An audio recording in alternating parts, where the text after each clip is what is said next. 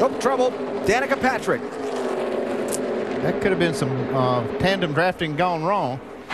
That's the one risk with this style of racing. Very wet grass down there. Hopefully she can get out of it. Kyle Larson's pushing her. He hooked her.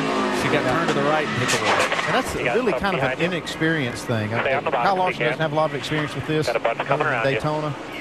And man, that was just a small mistake, but it caused a big problem. And you don't have a pressure gauge or how hard you're pushing the car in front of you. So in Kyle Larson's defense, it is very... Normally you come to Talladega, you're sweating. Today we had on the hooded sweatshirts and the jackets. Trouble, Kyle Larson, Jeffrey Earnhardt.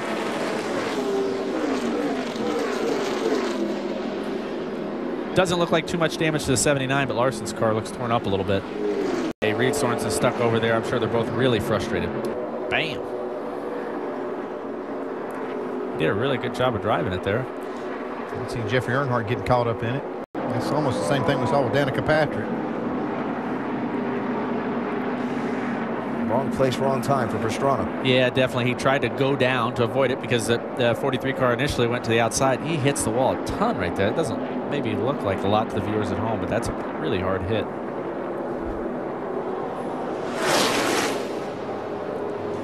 That happens so fast. This is one of those places when a wreck happens in front, oh man, it's close. You have to stand on the brakes. And oh, trouble. Blake Cook into the outside wall, turned out of the draft. That could have been big. So far, no caution. That right front fender went somewhere, though. I don't know if that right front's going to hold on. Exactly what happened there. They're up close to the wall. Now, Cook, he put his partner there in the 31 car. He put him up close to the wall, and it looked like Allgaier thought, man, I don't want to be that close to the wall. And as he turned down just a little bit, he hooked Cook in the right rear. And that's slow-mo and at half time. Oh, there it is, turn 3.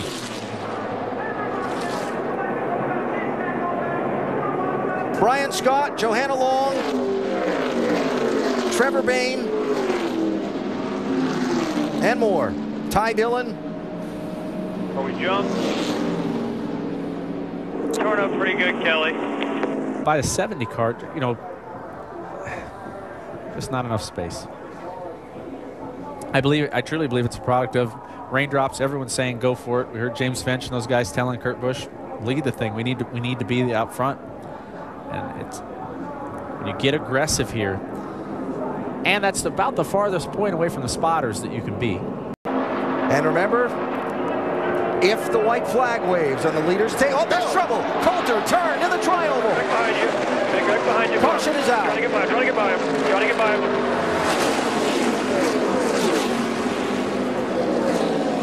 Yeah, I'm all right.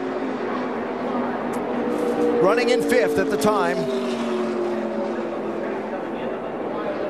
That's the balance. You've got to push for everything you've got, but it's 1 inch too far and you're spun.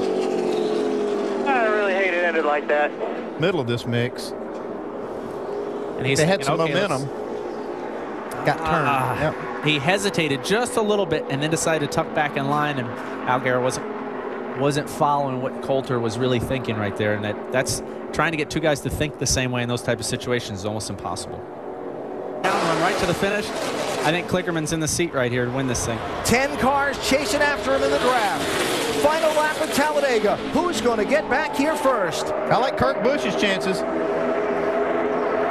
I spoke way too early. Yeah, he's got the momentum right here with Allgaier. There they go. Oh, he side drafted as hard as he could. He split them up. Don't count Logano and Bowman out, though. Here they come. Here comes 20 in Vickers, 11 in Sadler up through the middle. Oh, Bowman trying to stay with Logano. Kurt Busch sliding up the track to block. Here comes Regan Smith to the outside. Logano moves to try and pick him up. Smith to the bottom.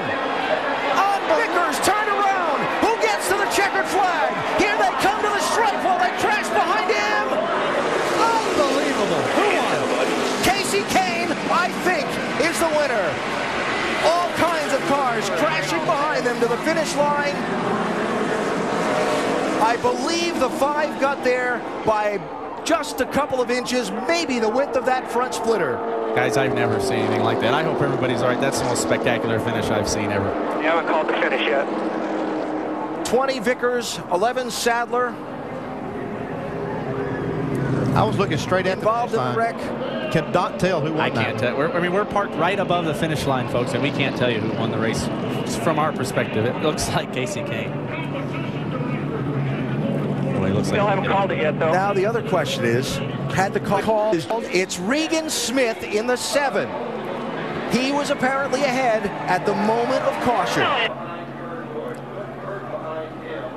And you know the thing I'm amazed about watching that 7 car come through there, he was in the outside lane leaving turn 4 and sliced his way through the traffic when things were happening in front of him to get to that inside lane and have the chance to make that move. And look at that. And what's neat about that is so often these races, you know, a guy gets pushed out, there's a lucky move, somebody gets a... Regan made that happen.